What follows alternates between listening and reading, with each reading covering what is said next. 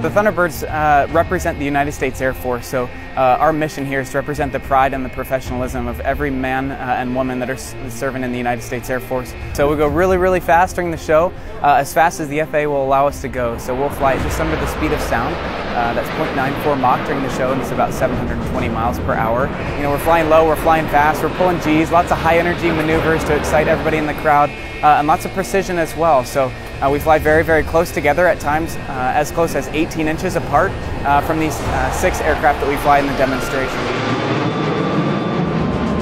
Thunderbird 6 is the opposing solo, particularly proud of what we label the opposing passes. So Thunderbird 5, Major Jason Curtis, myself will start out 4 miles apart.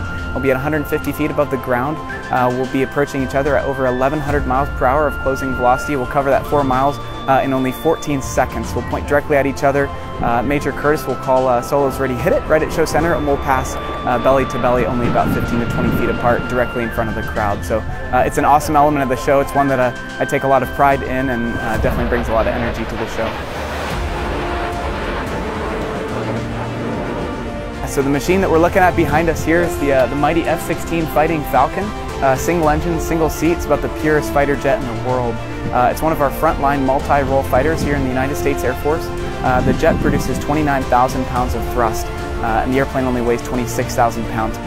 Several times during the show, I'm going to point the nose straight up, give it full afterburner, and the aircraft will actually accelerate while going straight up, just like a rocket ship. So it's just a total adrenaline rush to strap this thing on and fly it for an hour for you guys.